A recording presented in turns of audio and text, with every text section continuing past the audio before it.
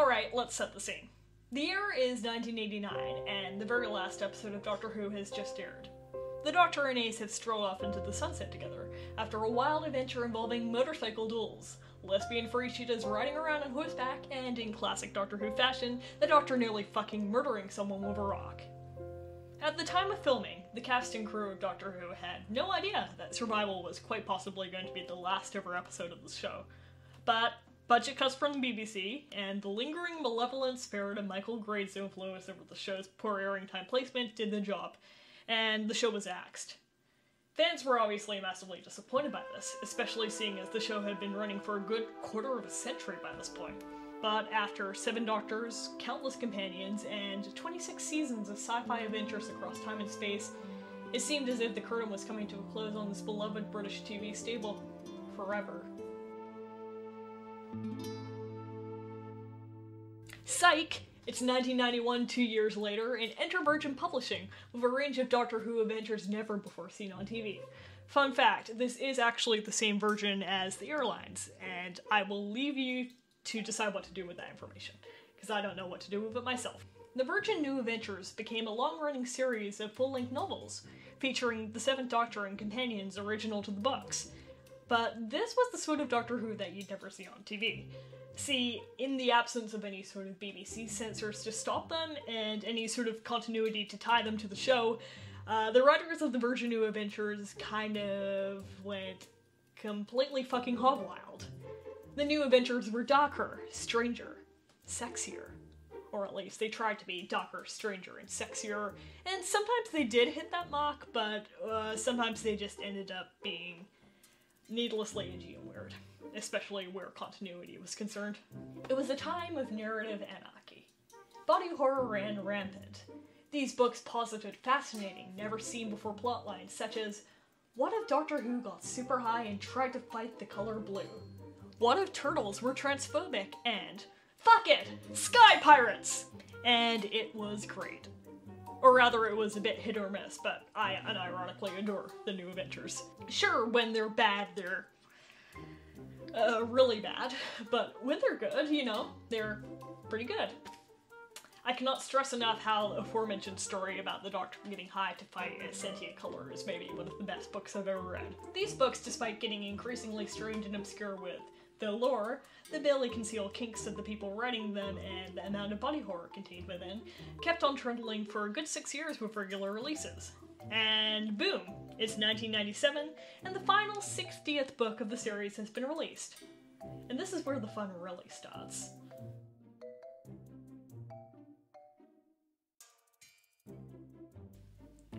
Lungbarrow's elevator pitch premise is simple.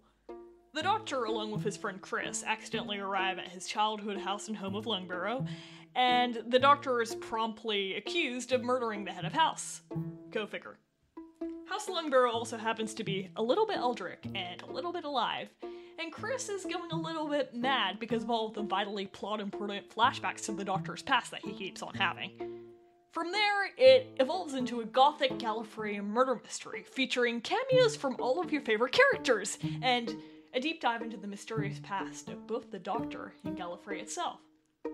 I won't spoil the plot of the murder mystery aspect because, in my opinion, it's actually really cleverly done, and it's definitely worth a read if you've ever kind of, wondered to yourself what Knives Out would have been like if it was written in the late 90s and also set on an alien planet with bonus time travel.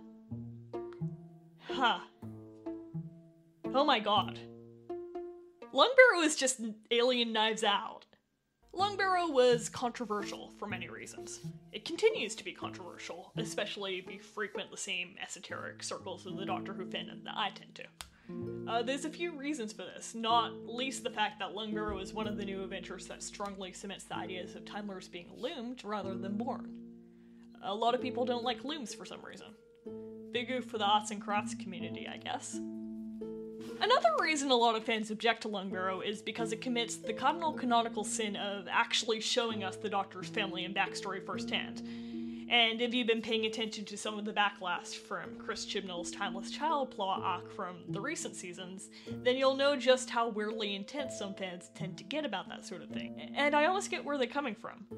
When you've got such an important main character that has the mystery of who they are practically encoded into the show's title, any big revelation about their backstory and origins is going to be massively disappointing to some, if not most, of the fanbase. Even if the reveal in this case is delightfully weird and involves creepy Time Lord houses where the furniture is not only oversized, but actively sentient, and part of a subplot that involves the Doctor's deeply unethical childhood genetic creature experiments. Hell yeah! Lungbarrow also strongly implies that the Doctor is secretly the Other, one of the three main founders of Gallifreyan society, is half human, on his mother's side, Natch, and for some reason also lightly implies that Layla, of all people, is his mother. And somehow that's not even the weirdest part of this book. Like, I can't stress this enough. The furniture is sentient, people. There is almost nothing cooler than sentient furniture, apart from maybe the equally sentient house it all resides in. Still, I'm aware that not everyone is as enthusiastic about sentient houses full of dark, horrible secrets as I am. Different strokes for different folks, different homes for different gnomes. I don't know where I was going with that. Maybe you don't like Lungbarrow, and, that's okay. Maybe you do like Lungbarrow, and that's equally as okay. The world's too weird and scary for me to risk my mental health getting into angry debates on the internet about obscure Doctor Who books and spin-offs. Find the bits of canon that you do like, ignore the rest. Chase your bliss. And for God's sake, stay off Twitter if you value your sanity. Please.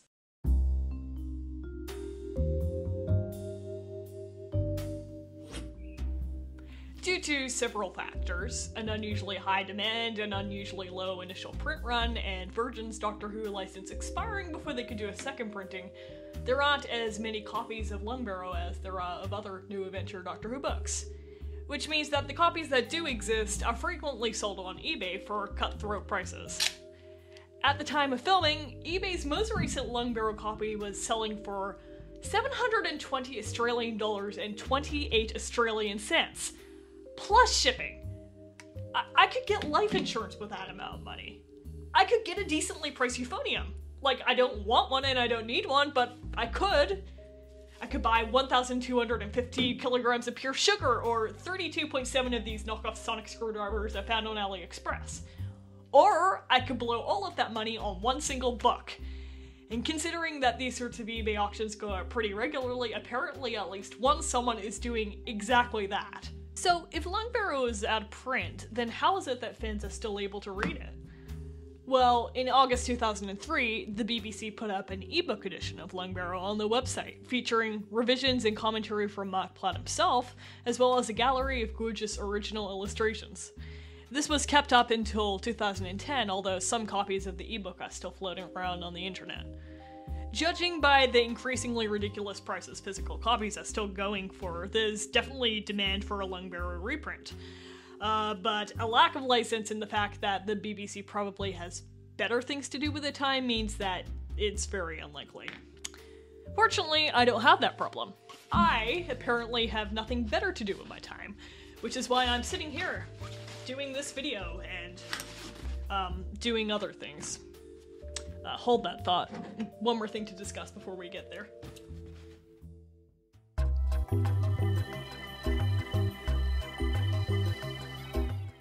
Sometimes I like to think about what I'd do with a physical copy of Lungbarrow. I've discussed it at great length with my friends because what to do with a physical copy of Lungbarrow is apparently the sort of topic that I do, in fact, discuss at length with my friends. Which either says something about my friends or it says something about me, and I'm not sure which. The thing is, once you've got your hands on one of the most highly coveted books in this corner of the fandom, you kind of got to do something with it. Like, what are you going to do? Just put it on your shelf next to the rest of your Doctor Who novelizations and novels and forget about it forever? Nah, come on. If you pick something unique enough to do and you make it public enough, you're going to go down in Doctor Who fandom history forever. I don't know if I personally want that sort of attention, but the thought is a kind of info hazard in itself because pulling some sort of wild, unprecedented stunt with the most sought-after book is horribly alluring, actually. Is that just me? It might just be me. Like the guy on Doctor Who 4chan years back who got a copy of the dang thing and promptly grilled it with cheese. Like, I, for one, am never gonna forget them. I could burn it, horrifying to contemplate. I could set it in Jell-O, which is even more horrifying to contemplate because then I'd have to deal with the consequences of my own actions. I could stop trying to come up with ideas on my own because no man is an island, and I could ask my friends what they would do with a copy of Lungbarrow instead. Suggestions from my dearest friends include dunk it like a basketball, rip it apart and mulch it for my 2-scale papier-mâché model of half Lungbarrow itself. Oh, look at that. Did you know you can turn paper into yarn? Introducing the Lungbarrow sweater. Cozy, stylish, and devastatingly expensive. And finally, what the fuck is wrong with all of you? I would read it like a normal person. A good and true point, but may I remind you that no normal person would be shelling out $720 plus for a single obscure Doctor Who book. If you've actually got a copy in your hands, chances are things are about to get weird. Speaking of getting weird,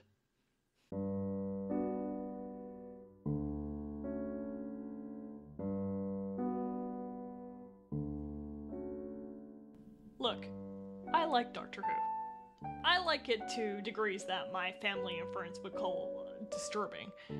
I also happen to love Lungbarrow in particular quite a lot, but that being said, there's still no way in hell that I'm going to shell out 720 Australian dollars and 28 Australian cents plus shipping for a single obscure book, no matter how great it is, and no matter how many terrible, hilarious acts I could inflict upon it for internet clout. So, obviously, instead of paying a god-awful amount of money, I have spent the last several months typesetting, reformatting, illustrating, and hand-binding my own copy of Lungbarrow. Because that's the only logical solution to a problem like this. So, here it is. It's not the most expertly bound or perfectly printed book out there, but with projects like this, I've started to find that I don't actually care so much about getting it entirely perfect. It's all about the journey of getting there. And even though it took me like half a year to arrive at this point, there's not a thing about the making of this copy of Lungbarrow that I regret. It gave me an excuse to reread Lungbarrow several times over as I set about the task of typesetting it and formatting it and double-checking my facts so I could get all the illustrations just right. It gave me an excuse to dig into the lore and history of Wilderness Years Doctor Who to make this video, and also, you know, it gave me an excuse to make this video and talk about something that I love. And also I get my own copy of Lungbarrow out of it. Like, sure, paying $720 plus shipping might have been the technically easier option, but in doing this, not only have I saved money, if not time, I've made myself happy. And happiness can be a little hard to come by these days, so I think that's worth a lot. Now, if you'll excuse me, I have a very good book to reread, and I definitely will not be dunking it in Jell-O. I hear some beautiful men spent several months illustrating it in full. Why would anyone ever do that to themselves?